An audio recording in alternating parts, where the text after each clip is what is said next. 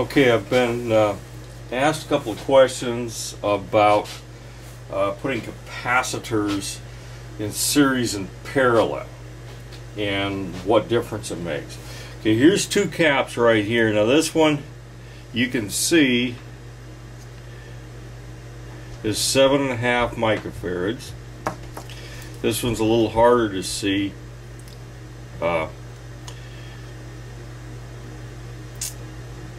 But if you look close there, right under the arrow box, it says 5 microfarad.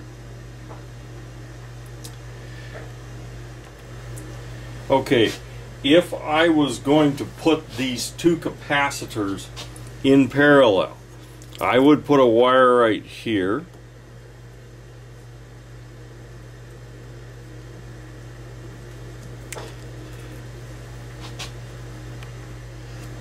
And that's really just a jumper wire. And I'm putting another jumper across here.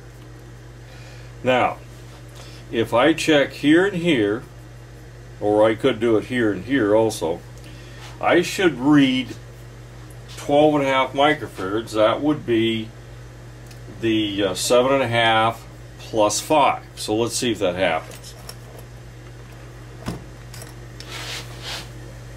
Okay, with the meter set in microfarads,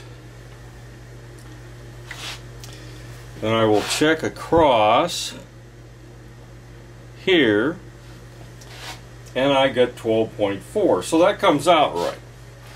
That's with them in parallel. And this is viable to do in the field. If you, let's say, needed a 12.5 and you had a 5 and a 7.5, you could do that. It's okay. Okay, now I've done this a little bit differently. I just left this one jumper in here, and then I went across with my meter. Now these are in series, so we're going to get a different reading. Okay, originally I had a 7.5 and a 5, which would be 12.5 in parallel, but if it's in series, it's 3.02. So big difference here, guys. Don't put the silly things in series unless you're looking for a smaller capacitor. It's always going to be smaller than the smallest capacitor. So let's look at the numbers and why it does that. Okay, here we have a simple calculation for two capacitors.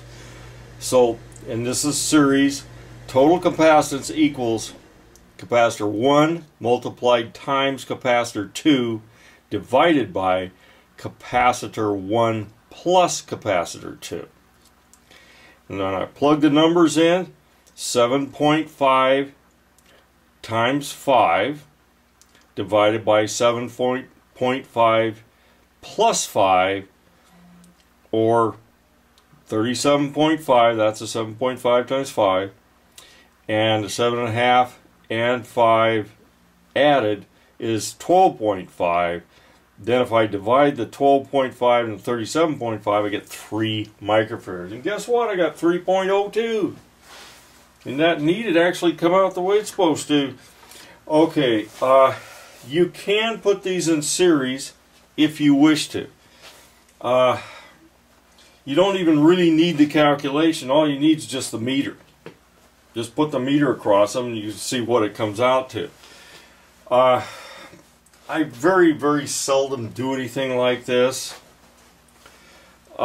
anymore. You know, there's times, I guess, when you'd be in a place where you need to.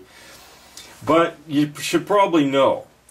Now, this is just two capacitors. If you put 3, it gets more complicated. I'm not even going to go into it now. It's all reciprocals, and I don't think it's worth doing for the most part. If I get a bunch of questions on it and want me to do it, I guess I'll do it. But it's a very it's fairly complex, and if you get over 2 of them, the capacitance goes way, way down. So anyway, you could do 2 of them in series if you wanted to.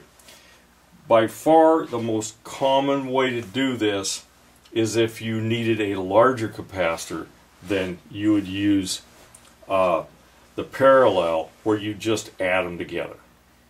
Okay, and that's it for series and parallel on capacitors.